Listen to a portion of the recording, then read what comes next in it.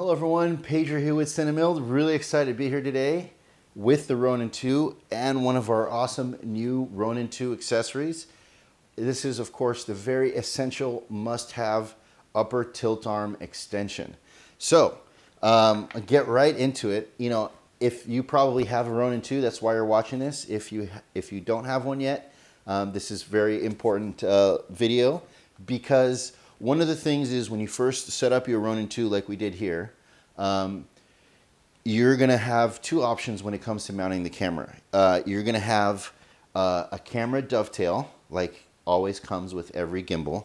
But what DJI did with the Ronin-2 is they actually included in the Ronin-2 package a sort of camera base plate, is what I would call it. It of course has the rod mounts and all this kind of stuff. It's very cool that they included it. But one of the things I immediately noticed about it is how thick it is. So this makes the camera even taller. So I would say if you're using this base plate plus the camera base plate, what quickly happens is your camera is really tall. So even on a sort of, which we would think is a short camera like an Alexa Mini or a Red, you're quickly going to reach the top limit of the tilt arms, which is this with this bar right here, right?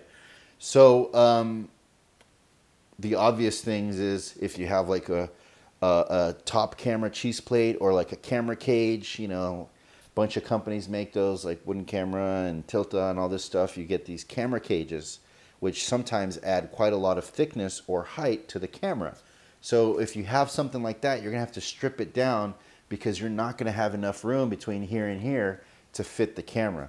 So of course the Ronin-2 being very powerful and much bigger, one of the things we immediately want to do is put bigger cameras on the Ronin-2, much like the Alexa, the full-size studio Alexa, or other larger cameras like the Panasonic Varicam 35 or the LT. They're a lot taller than say like an Alexa Mini. And in this case, I took it to an extreme because I've had a lot of people from the broadcast industry contacting me, asking me if you could balance a broadcast camera on a Ronin-2, if it would fit. And as I did here, it absolutely fits, but you need to use our upper tilt arm extensions. So as far as our tilt arm extensions, here we go. What we did is we made these available in two stages, so two parts. There's a few reasons why we did this, but basically each stage is 2 inches tall. So DJI was nice enough to leave a mounting position here at the top of the tilt arm.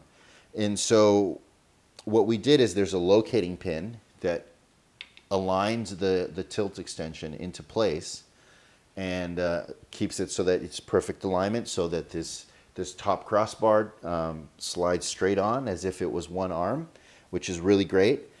So the thing is, the reason why we made it two stages, we're making the stages available individually because for some people, you might own your own camera like a Red or an Alexa Mini or an F5, any sort of number of cameras out there. You might own the camera you're always using. So if you have a setup you're constantly using and all you needed was just a little bit more tilt arm, then all you need is the 2-inch extension. You don't need that extra height. Because as you can see here, I'm using both of the two stages. So I'm using both stages. Each stage is 2 inches. This is a total of 4 inches of extension. So it's fine. It does have one drawback, and the drawback is that you're limited in the amount of roll that you can have with the gimbal. So I'm going to turn this sideways here, and you're going to see, hopefully. So at some point, the upper part of the tilt arm is going to hit the pan motor. So that said, obviously this is a lot of stabilization movement, you know, for the roll axis. So I mean, if you're on a crane or a jib, it's not stabilizing. There's not much roll stabilization to be done unless you're on a hill or something. If you're walking with it, you know, you might move a little bit, but there's certainly enough movement in here to allow the Ronin to work and stabilize your roll axis. But ultimately, you do have a restriction in the roll. So if we had just made it 4 inches tall, period, first of all, you would have this really sort of long thing, as you can see here, sticking out on your Ronin at all times, and it would be very annoying. So we made it in 2 pieces. So if you have just the first stage on there, of course you have no roll issues, collision issues. The other nice thing is if you want to leave that on there all the time, it fits in the Ronin case with our first tilt arm extension stage in place. So that's a nice thing. I feel like I would end up using this extra 2 inches all the time. So I'm probably going to leave these tilt arm extensions on there constantly. And I'm very happy that they fit in the Ronin Pelican case, travel case, with no modifications. I don't have to cut any foam or anything like that. You may just have to back these out so that it fits in the slot. So anyways, that was our thinking behind making it in 2 stages, because the 4 inches is for a lot of people is not going to be necessary. Yet for a lot of people that might be working in the E&G broadcast world that are always using this sort of camera, or you're in the cinema world but you're using a very tall camera like the Alexa, the full-bodied Alexa, you're going to need the 4 inches of tilt arm extension. So we decided to make that available in the best way possible, which is in 2 stages. So what you're going to find here, they obviously install very easily. They have a locating pin, like I mentioned. It just drops right in.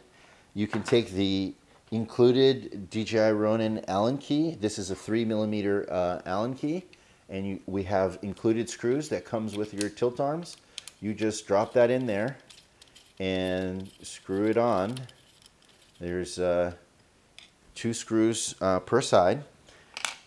And so here, let's do the other side also, and then I'll show it to you in action. So one of the things is just kind of a little bit of a pro tip here. The crossbar is obviously like super important, and because the tighter you grab the camera body, the more you can turn up the stiffness setting on the motors, and so essentially the more performance you can have available to you. And so grabbing the top of the camera is extremely important. So obviously what I'm saying is you don't want to run without the top bar, right? So you're definitely going to want to buy the extensions so that even if you have a big camera, you're going to run with a top bar. I invite you to do a test. Once you have like a fairly large size camera on here, grab the top of the camera, hold the tilt arm, and try to twist this. And you're going to see there's quite a bit of movement. So this is why you want to grab it in 2 places. Well, in the mechanical world, what we call double shear. So a lot of like racing suspension components, they grab from both sides for that reason. So anyways, one of the tips here is make sure, obviously, the tightening levers are in the open position. And one thing you're going to notice is even on the carbon DJI Ronin arms, they sort of grab a little bit, and you're going to try to move them at the same time so they don't bind, but you can kind of walk them down, right? Going up, they definitely slide a lot easier, especially, you know, if you are really good about moving them at the same time. So as you can see here, it's a perfect fit. It just transitions right onto our extensions, and you can then lock them in place and secure them. So that's the tilt arm extension. And of course, you know, to go down, like I showed earlier, you kind of have to walk it a little bit because it grabs. But, you know, it's normal. It does it on the carbon arms also. Just make sure to have the levers fully open, or else you're really going to fight it. You know, so just to turn my attention here to my left, this is an E&G camera on a gimbal, which is super exciting. There's maybe a lot of broadcast world people watching this.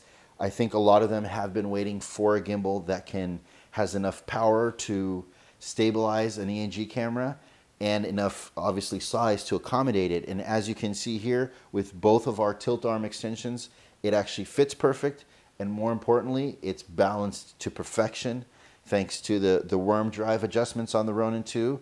You're going to see here, there, see wherever there's no power to the gimbal, wherever I leave it, it stays. And even in the roll axis, oh, there we go. Wherever I leave it, it stays. So this is in perfect balance at the moment. So let's do that. See, check that out. And boom. So it just stays wherever I put it. That means it's in perfect balance. That's our upper tilt arm extensions at work. So, all right, guys, I'm going to wrap this up now. And just make sure to follow us on Instagram. Maybe join our CineMilled users Facebook group. There's lots of good information on there. The Instagram's good because we're also always posting your set photos. And so maybe you can find your camera build on there that somebody else did and see how many counterweights they used and see how they set it up. So it actually could be a pretty cool resource to either give you ideas on how to set things up or, you know, what parts you need or whatnot. And of course, we do some flash sales and stuff on there on our Instagram stories sometimes. So, and we're always, you know, posting cool stuff. And we have a lot more Ronin-2 products in the works. We have a whole line of vehicle mounts, lots of other cool goodies for people using these broadcast cameras.